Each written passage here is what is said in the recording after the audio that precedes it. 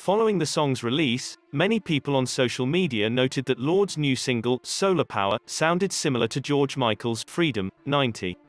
On June 18, the George Michael estate released a statement on the late singer's official website giving Lorde the estate's blessing. "We are aware that many people are making a connection between Freedom, 90 by George Michael and Solar Power by Lorde, which George would have been flattered to hear," the statement reads. "So on behalf of one great artist to a fellow artist, we wish her every success with the single." Following the song's release, Lorde gave an interview where she noted that the song bore similarities to Primal Scream's Loaded. She said she'd never heard the song before she recorded Solar Power. "I reached out to Bobby Gillespie, and he was so lovely about it," she said. "And he was like, you know, these things happen, you caught a vibe that we caught years ago. And he gave us his blessing."